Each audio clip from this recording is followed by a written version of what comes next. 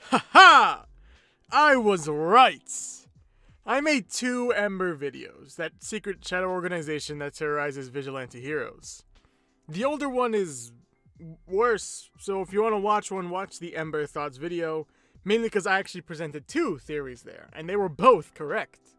The first theory, the one I was more confident on, was that Blake's superhero name was gonna be Nobody, to which, hey, I was right. But the main topic was EMBER, and another small theory I had was that EMBER was connected to the authorities. The evidence I had in that and my older and worse video was that for a shadow organization, they were known by basically everyone. Not what a shadow organization should be known for. Almost like they were trying to send a message. Also, this quote from Remy was a red flag. But don't you find it a bit strange? Well, high and elite tiers are very well respected in society. With all the positive reviews superheroes were receiving in the beginning, you'd think the authorities would have backed them up or tried a bit harder to solve the murders.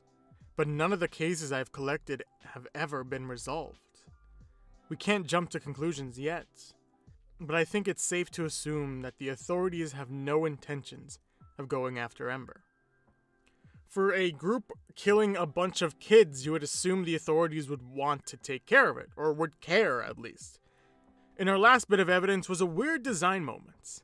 There was a strange, and in my personal opinion, really cool marketing choice to advertise UnOrdinary with EMBER reports.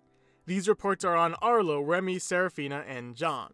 And John is the one I want to talk about right now. His report has this line: "Son of William H. Doe. The author, why would a dangerous shadow organization censor the book title UnOrdinary? It could be that they were given some software or data from the authorities, and since UnOrdinary is banned, it's likely that they would have a word censor in place."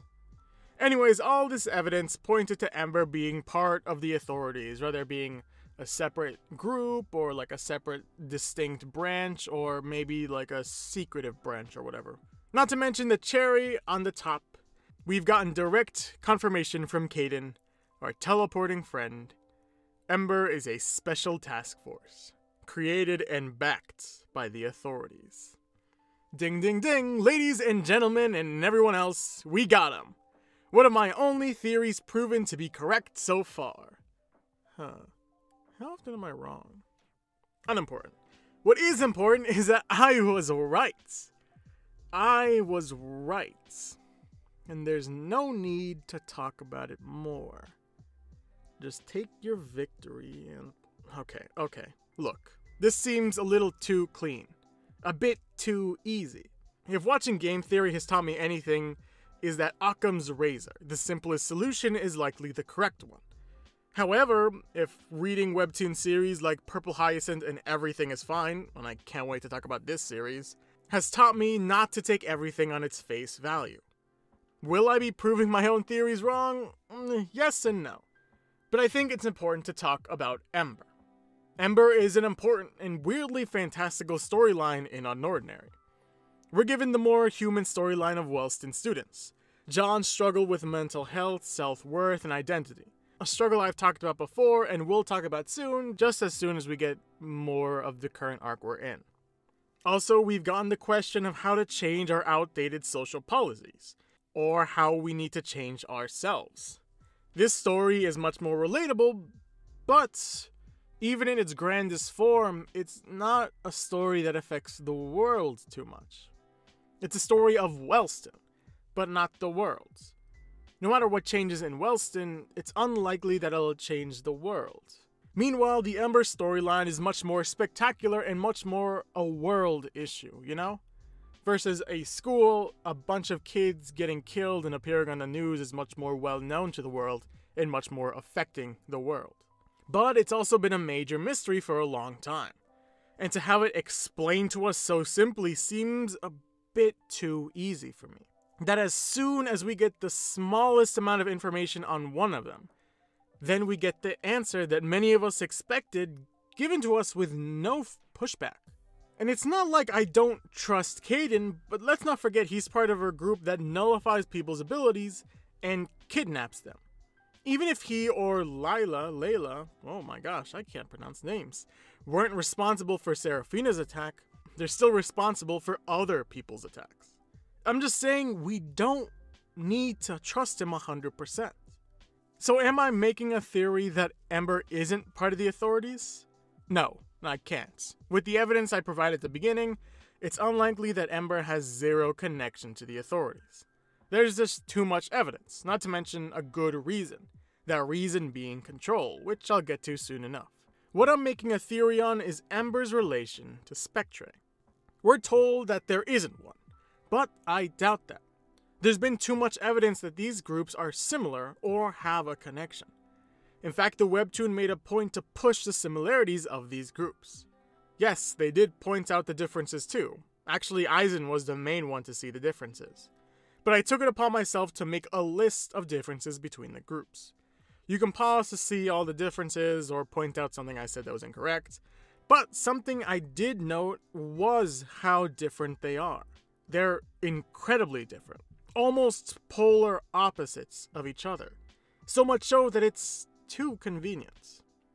And it's also interesting that the moment we started learning more about Spectre is a moment it draws a line between itself and Ember. But if that's all the evidence I had, I would be crazy for trying to convince what has already been spoken in UnOrdinary. No, I have a little more, and it's mainly due to these.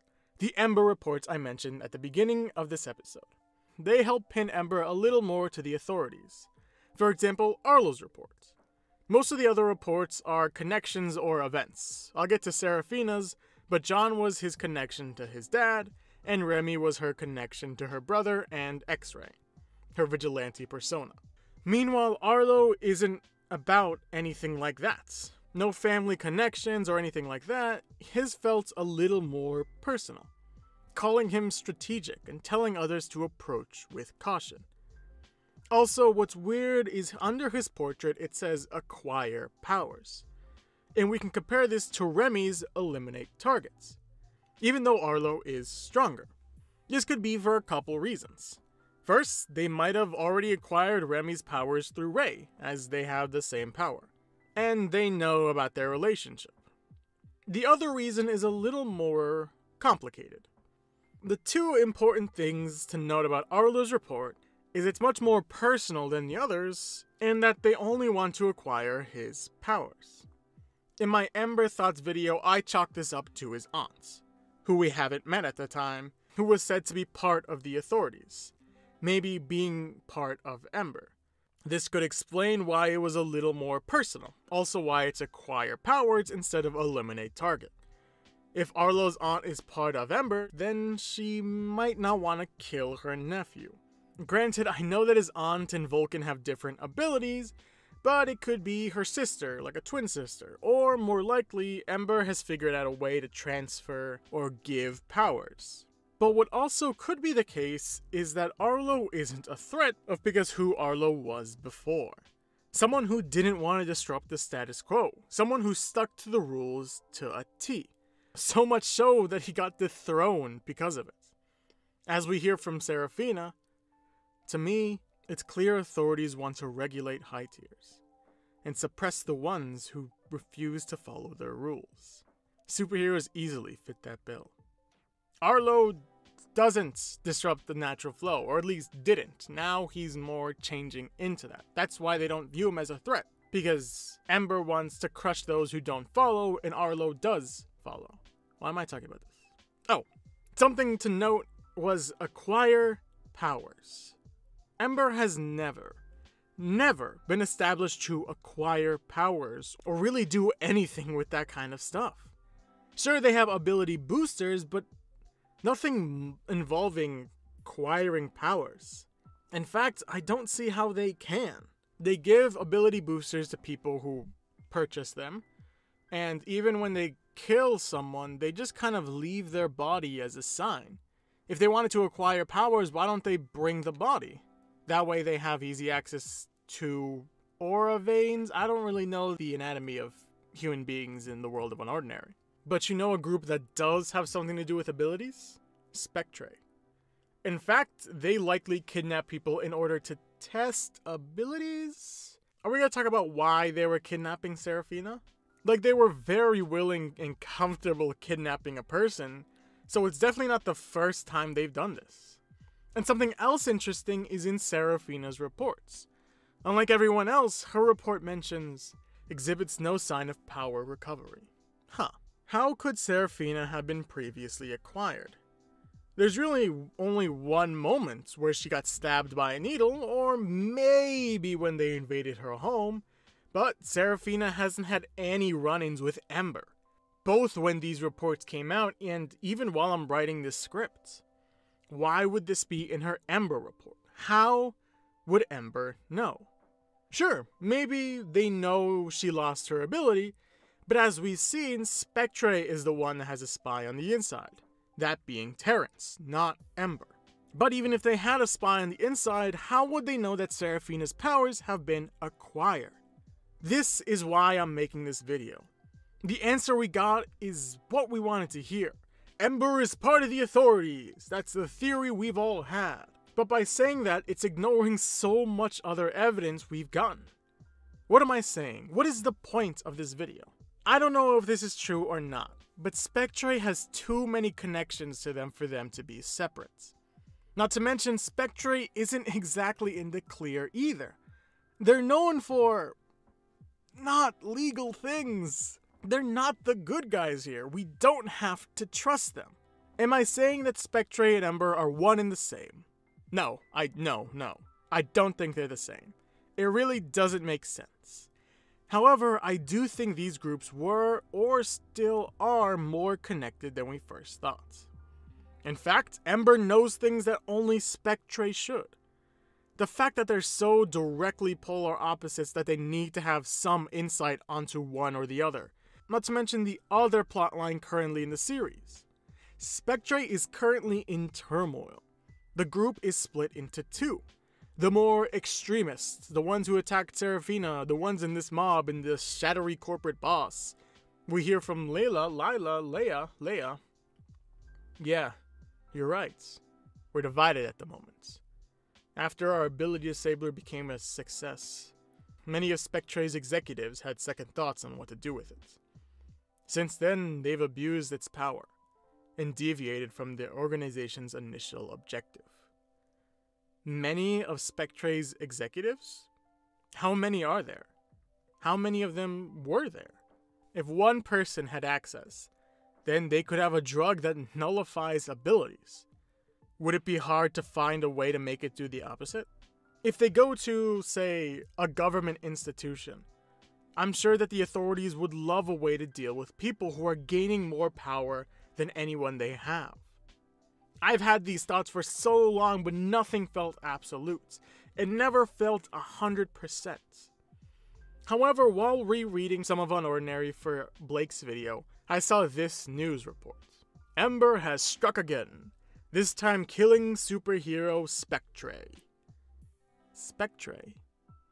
Why would you make a superhero the same name as a major organization that's integral to the storyline? I don't know why this struck me as odd, but for me, it was a subtle way of telling us or letting us know that there was a connection here. And I still think there is a connection. Here's what I think. Spectre started a while ago, and eventually discovered their famous ability-nullifying drug. Once they perfected it, there was confusion on what to do with it.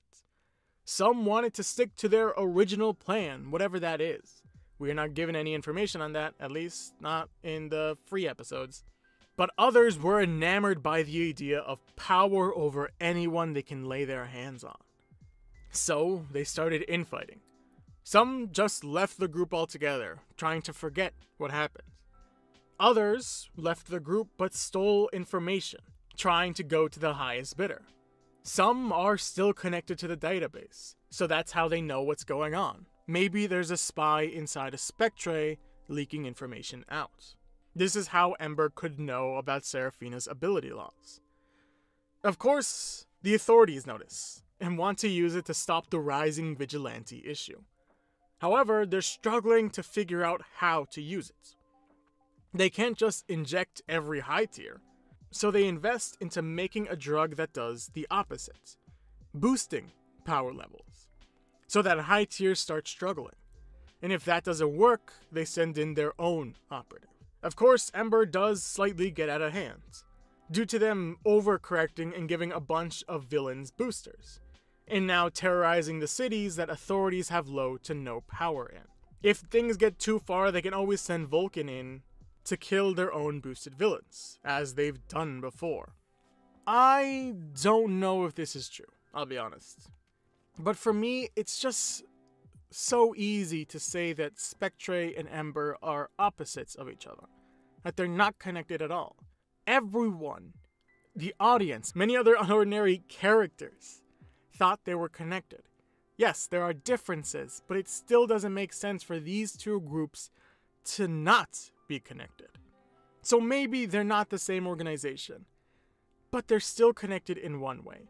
Whether that be that EMBER was initially a part of Spectre, but divided because they wanted power. So they went to the authorities, or the authorities went to them, giving them money to develop a drug that boosts their ability.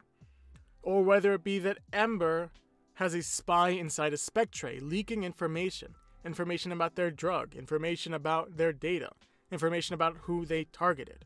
These two groups are connected. It doesn't make sense if they're not. That's why I'm making this video. Also, I wanted to make an UnOrdinary video, and I'm waiting on John's arc to be mostly done. But that's just what I think. What about you? Was this just the mad ramblings of a person who's lost their minds? Or do you think my theory holds a little water? Leave it in the comments below. But like always, thank you for watching, and I hope I'll see you next week.